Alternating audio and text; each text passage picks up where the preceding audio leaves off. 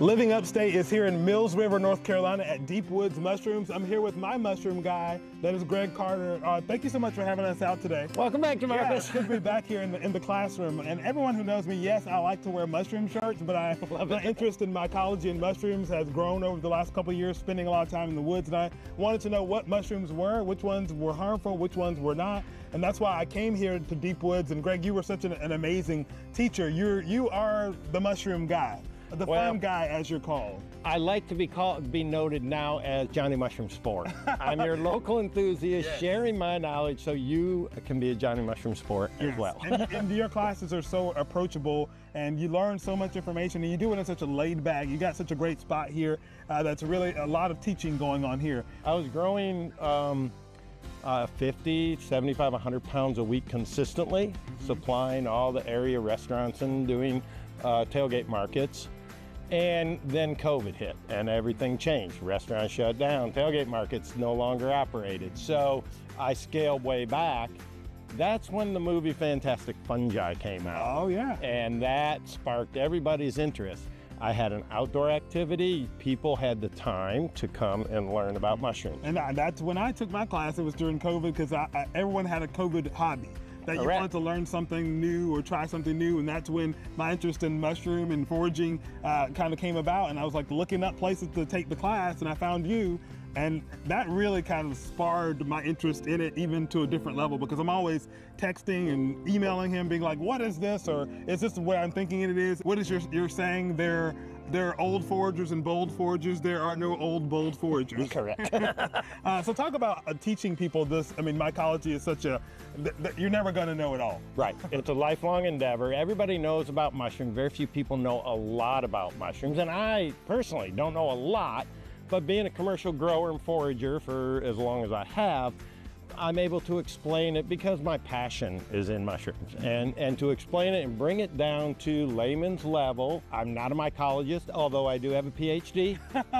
It hangs in my shed. It helps me grow mushrooms. It's a post hole digger. But I'm mainly self-taught with the help of the Asheville Mushroom Club. Alan Muscat was my guru.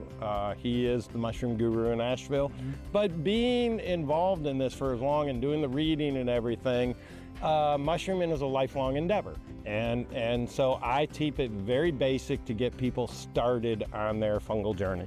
And so what would you say to folks out there watching this and say, I've always been interested, is that class right for me? It's about 4 hours. You feed us, we get to go out and like look around stuff, and it's a lot of fun. It goes by so fast. Yes, and it just gets you started, but you're not gonna see them all at one time, so I do offer my assistance when you're finding mushrooms down the road, or come back for a very short visit to see what's out in a different season. And I want people to be a better grower than me. I want people to be a better forager than me. It's just going to take a little longer. It's going to take a long time to get that much knowledge, but it is really fun to kind of know about it. Taking the fear out of mushroom, because you said there's like that fungal fear. People the not fungophobia, knowing, whereas they grew up and their parents said, don't touch it, you'll die. There is some truth to that. There's some you just want to say nice mushroom and walk by. But there's other ones that people, why do you want to hunt mushrooms? Well, it's a culinary treat. A lot of these mushrooms you're not going to get in a grocery store. You'll only get in a restaurant unless you're paying an exorbitant amount of money. Right. And if you're a hiker or a biker or a fisherman or an outdoorsman, learn the fungi like you would know your berries. Exactly. Or like people are sports enthusiasts. Like I never thought I would get so excited about finding my first hen of the woods. Right. But I couldn't tell you, I was smiling ear to ear, and holding that thing was probably equivalent to holding your first newborn. But well, and so it's like Easter egg hunting for adults.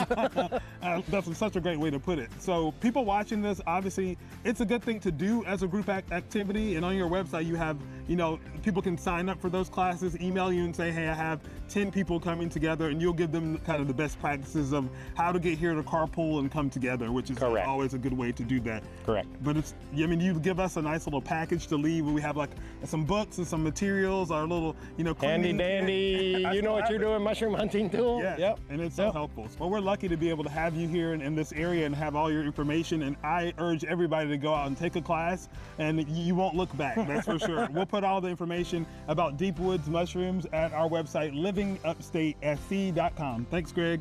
Thank you, Jamarcus.